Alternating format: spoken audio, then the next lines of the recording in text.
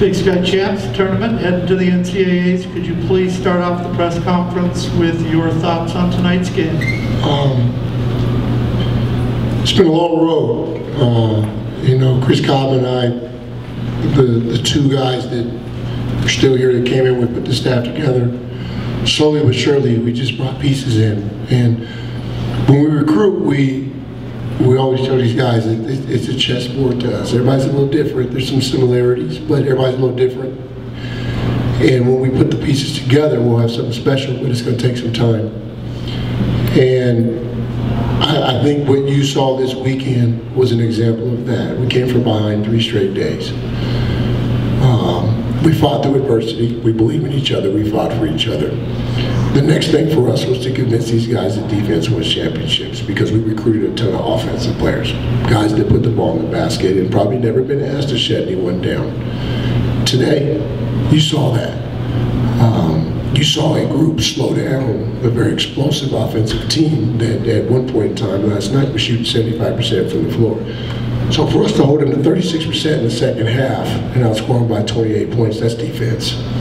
And so what you're looking at is the 3 leaders of a group that is 110% bought in to our culture and our winning ways, which start with defense. Questions? Mike, you guys are down by 4, and then you string together 18 stops and 19 possessions. Hard to believe. How are you guys able to do that? It's kind of what Coach Travis was talking about earlier. We all bought in as a team. Everyone on the who played today, the guys on the bench, the coaching staff, we all know that defense is where we hang our hat on. And I feel like we did a great job of that. First half, you know, they were making a lot of shots. We had to make adjustments. And myself personally, I came out, I was really flat. Thankfully my teammates were able to pick it up for me.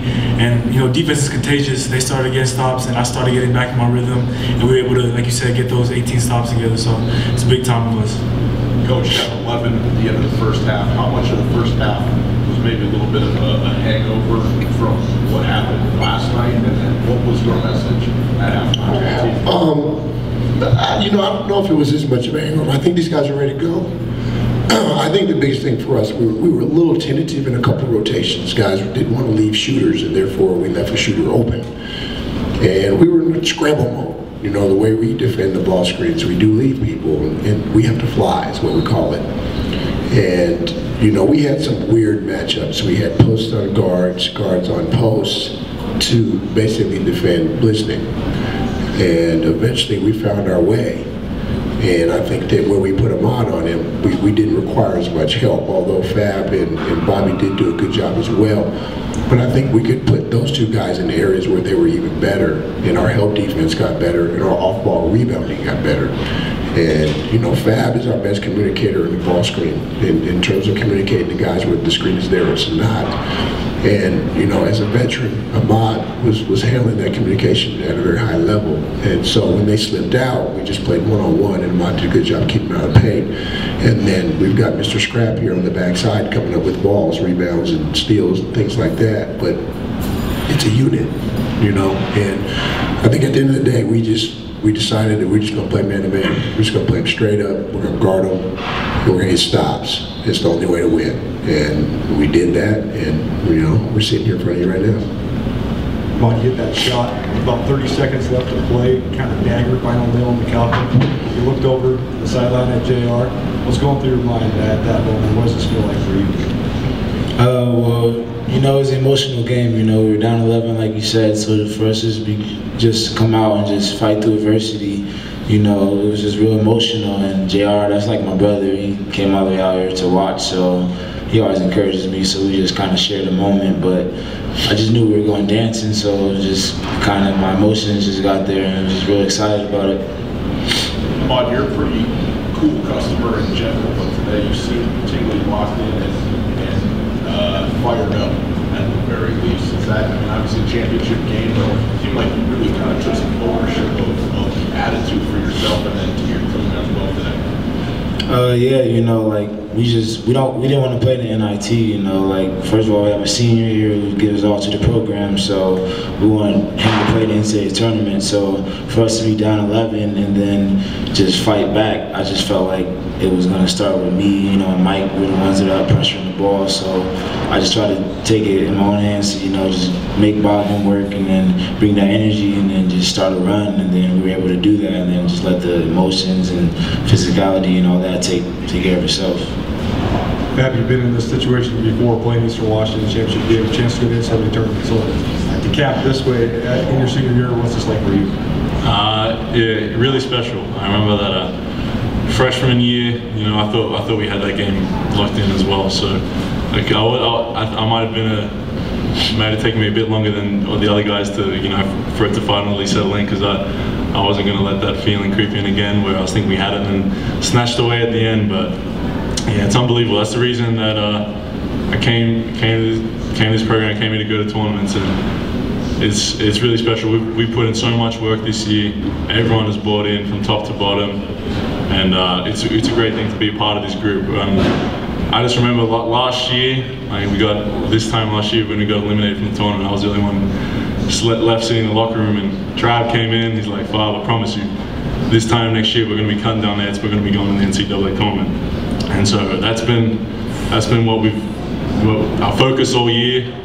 It's what we knew we wanted to do coming to these 3 days, and just the way that everyone bought in, and the way that we played the game of basketball it was a lot of fun to be a part of, and it brought a lot of success.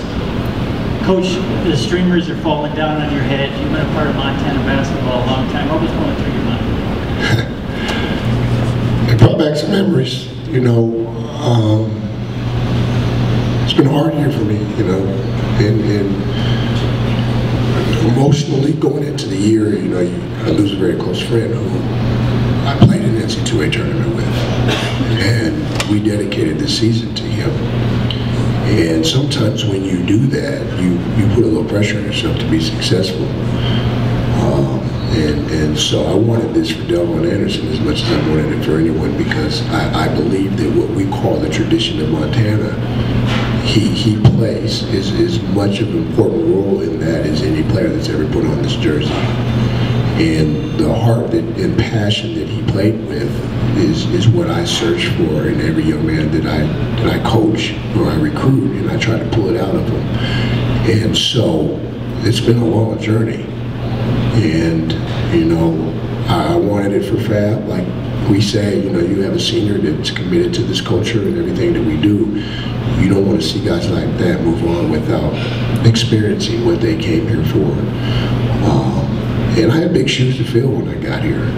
You know, every coach before me has had some success, and the only one that didn't go to the tournament in the tree is in the Hall of Fame. So, you know, there's a lot of expectation that come with this seat, and I love it, and I'm competing, but I knew that the day had to come that we had to accomplish something for me to arrive, and today I feel that we've accomplished some of that. We still got work to do though. Like when you have such high expectations, when you are a March team throughout the entire year, how difficult is it to finish it, and how are you guys able to do it, and then to finish it, what does that mean to you? You can see by the 3 games we just played, we came back in each one, so that just shows that everyone gave us their best shot. Everyone had a ton of respect for us, and you know, that's just, you gotta accept that when being the #1 seed, everyone's gonna give you what they have. But it says a lot about this team to be able to come back from behind 3 straight days. I think it's very impressive, and it shows that we were there for a reason at the top of this conference. And I feel like we learned a lot about ourselves during this tournament. We learned a lot about ourselves during this season, and I feel like there's no better feeling to going into this tournament than what we're feeling right now. So I think we're very confident. Travis, in the Big Ten Conference, the stated goal for just about every team is to win this tournament so that you can go to the dance. But for a lot of teams, it seems like just going there is what the point of the season is. This team seems like there's maybe a little bit more. How do you adjust to set a new goal for something that might be, you know, even more out there for you for this team? Well, it's been one game at a time. Even when we started this tournament this week, we still only talked about one game. And then we get to the game, right? And so now Sunday, it's sit back, see who we play. But these guys were recruited to get to the tournament and compete. We never talked about just getting to the tournament. And that's why in November, December, we play the teams we play, because we expect to play those teams in March. Now we've gotten there. And, you know, in 2015, we had a 12-hour trip to Texas A&M. I honestly believe that if we'd have got there with fresh legs, we would have performed a lot better. You know, we found ourselves in a hole and fought ourselves back into the game, but ran out of gas. And so now I think with it being an NC2A tournament and NIT, in terms of the way that travel and all that, we feel like you get a fair shake, but it all comes down to seeding, right? But I do think that we have the talent to perform and compete in the NC2A tournament. And I look forward to the opportunity and see what these guys do. More questions? In the back? Oguine, there's not many point guards, the big guy that can check him. What was that challenge like for you? Well, a lot of people don't know it, but I actually grew up playing on Bogdan's AAU team. We were on the same team, so I'm pretty familiar with his moves. You know, he's a real tough cover though, but I know he likes to go one way and spin back. So I was just trying to just make him go baseline, because like our defense, we're built on baseline rotation. So I tried to just get him going one way, and if he did come back, just try to just contest it to the best of my ability. You know, he's taller than me, and he's longer, so I was just trying to use my speed to, guard him, but I was trying to just make it tough for him. He still makes some tough shots, and he's a great player. Coach, players, last tournament in Reno, could you talk a little bit about the Reno tournament experience, and then about next year going to Boise? Hospitality's been great. I think there's a high level of convenience in terms of getting from hotel to gym and things like that, there's less wear and tear on a group as you start getting up for games. As we move forward to Boise, I've experienced playing an NC2A tournament in Boise, so I know how Boise is accustomed to putting on tournaments. And so there'll be big expectations for them. And our conference is trying to grow with new leadership, and so I think each year we'll get stronger and we'll make adjustments and be successful in different ways. But I think, I'm thankful for the hospitality that Reno provided us, and we look forward to the future as well.